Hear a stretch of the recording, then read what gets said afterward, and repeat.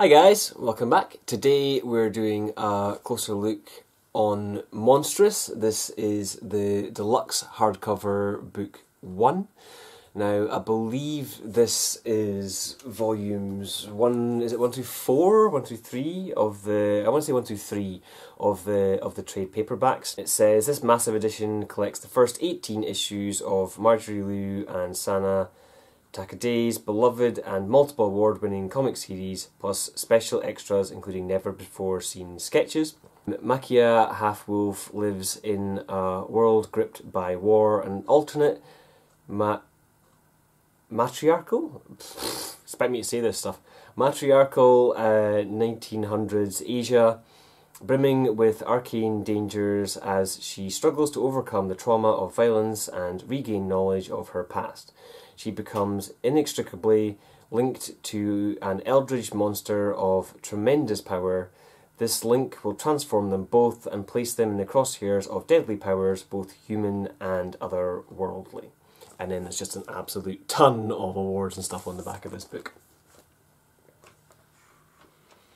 So this has been, as I say, a long time coming. I couldn't wait to get this in an oversized hardcover. I have absolutely loved the Monstress series so far. The trades were really well built, and the outer covers of them was quite a thick card, so I was really impressed with that.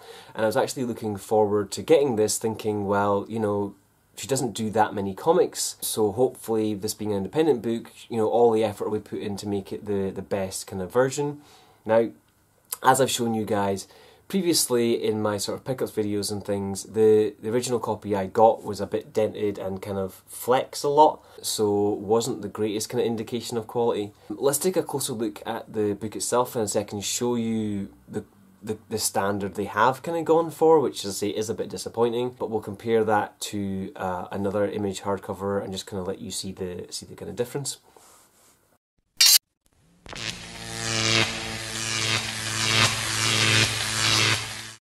On the front here we have an awesome piece of art of Makia Half-Wolf, her demon side and her kind of friend here.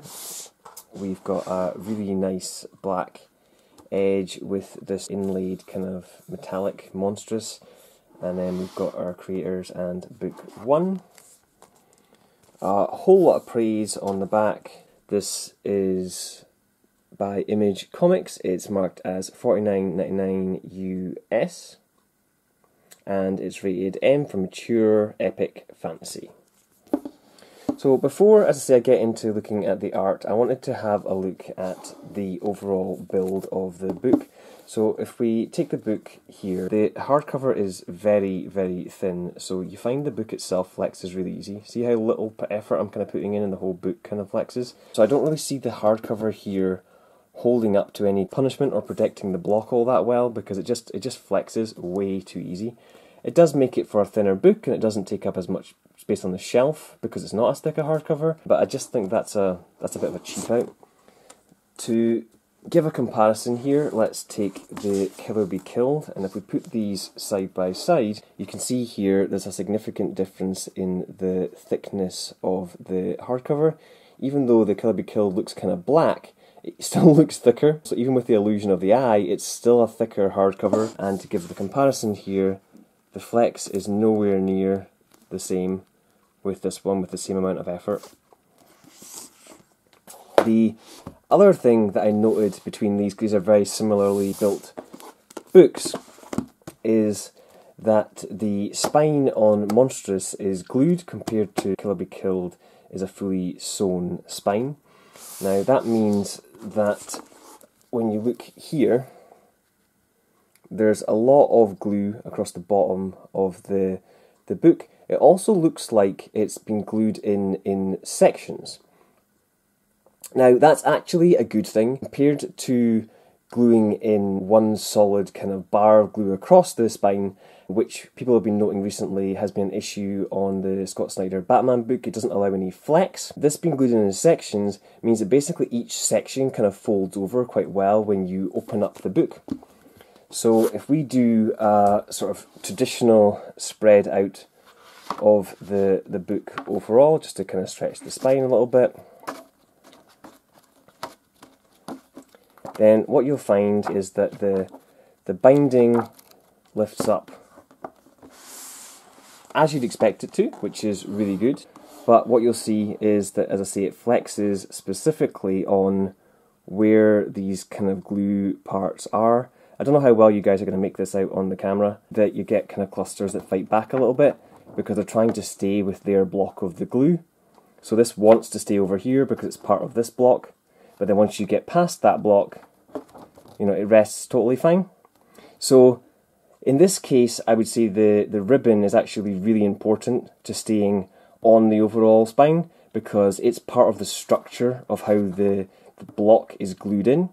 Whereas on typical binding, it's all sewn to itself. So then even if the ribbon comes off, the binding will still hold because it's joined to itself overall. And that's where my worry would come in with this book. The weight of the overall pages over time could just kind of pull on it, and you might find that sections of this kind of come out. It might be fine to kind of glue back in again through some of the repairs and things I've done recently, but I guess we'll have to just kind of play that by ear. To give you the comparison, as I say again, I noted straight away that Kill or Be Killed had sewn binding because the flex was just so much easier, but then also you can actually see the kind of stitched sections, if I can find one here.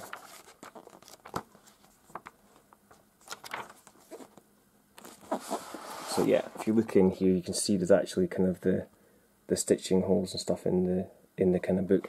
So when this one spreads out, it spreads out as just as well as that one does. But as I say, I believe if this ribbon part was to come off, because this is properly sewn together, the spine would actually just hold totally fine. Now see, this is a combination of glue and sewn, and I would much prefer this on sort of all books going forward.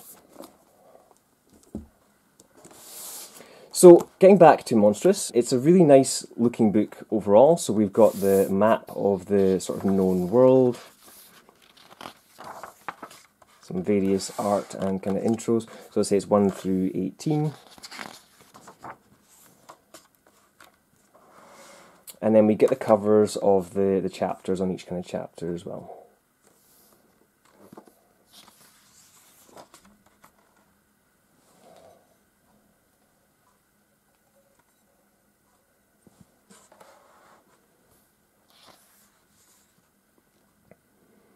So there is quite a lot of text, but with the size of the book I think that really helps. The art is kind of paint tones, but also kind of sketchy kind of tones. It's just really beautiful overall, and it has its own kind of feel.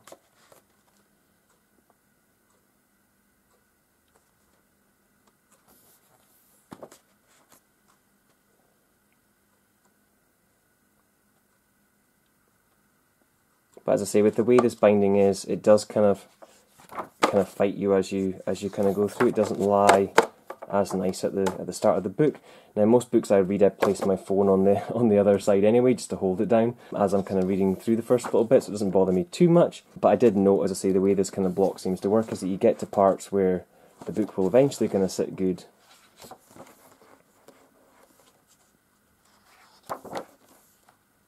Like say more here, sits okay, but each block, as I say, kind of works to itself.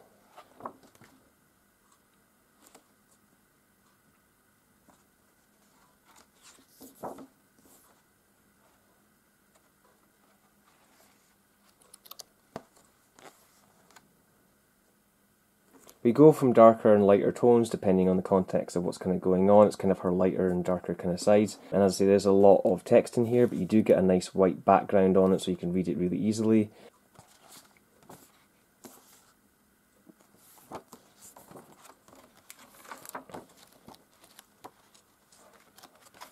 We get little kind of excerpts throughout the book where it's from kind of various poets or cats, and you get kind of like these written pages surmising things or introducing a new kind of section of the book. So it's quite interesting. You get this kind of teacher cat kind of thing teaching the other little kind of kittens, and it just gives you a nice refresher point. So if you were reading the book over a longer time, this is a good refresher point throughout your book.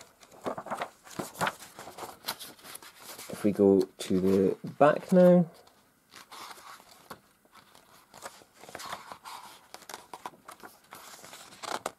We get a glossary of the main terms they've used throughout the book. So we get the characters, supporting characters, creatures, themes, terms, stuff like that, because there's a lot of world going on in here. We get a letter from Marjorie Liu to ourselves, and then we get various kind of art sketches as to what kind of inspires the kind of story as things kind of go on.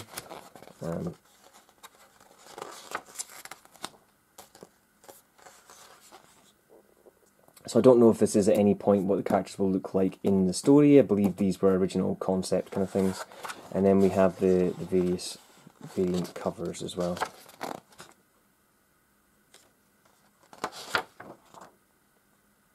And our creators here. So, a really nice book. Overall, just disappointing. The quality wasn't really up to the rest of Image standards, in my opinion. Alright, so now that we're done with the closer look part, you'll have seen that the build quality isn't that great. It's just not up to par as to what I would expect from Image at this point. I know that individual kind of creators get to decide what kind of styles or formats their books are kind of done in, but it feels like they cheaped out on this, and that's just not good enough, in my opinion. I hope that if they do the book 2 down the line, that it does get a much better bind, more akin to, say, the way Kill or Be Killed's been done. The art is gorgeous, and I just absolutely love it in the oversized kind of format. There is a lot of text in this book as well, so I find that that helps with reading the text when it's kind of sized up. But generally, the book is just gorgeous. It looks amazing, and I love that kind of aspect.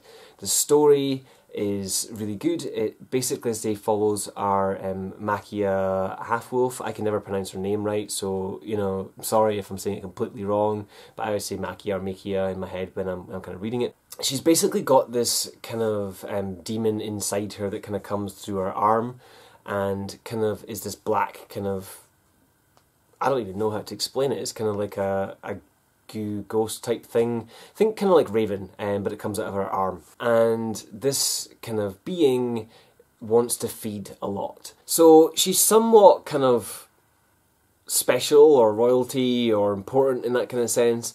She's trying to do these kind of duties and fight these wartime based kind of things as things go on. She meets a few other characters and builds up, I guess, her kind of crew over time, but she's not interested in having a team. She's just trying to get to her end goal. We've got a lot of different characters kind of coming in with just different kind of shaman powers and old gods and new gods. This world is kind of split between 4 or 5 different kind of creature types, where we have kind of almost full sort of anthropomorphic kind of animal characters. We have kind of partly human, partly kind of animal kind of creatures. We have humans, which are typically kind of witches and things. We have these gods and demons, and then we have these cats, which are basically the kind of poets or storytellers, the historians of the world, but also the mischievous kind of side. So I kind of feel that at some point down the line, we're going to find that the cats have been kind of screwing with us, and part of this is their fault. But that's not, you know, in this book.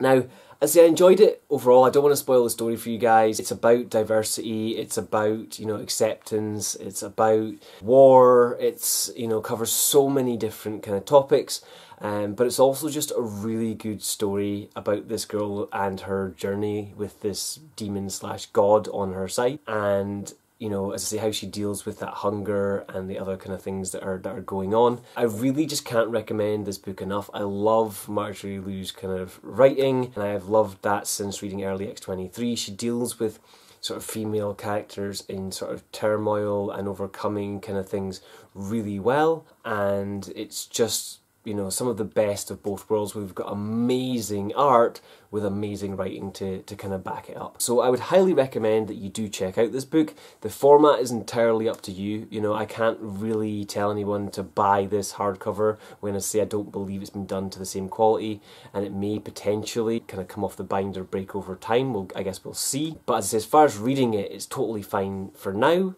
I just wish they'd sewn the binding. It's kind of disappointing from that side.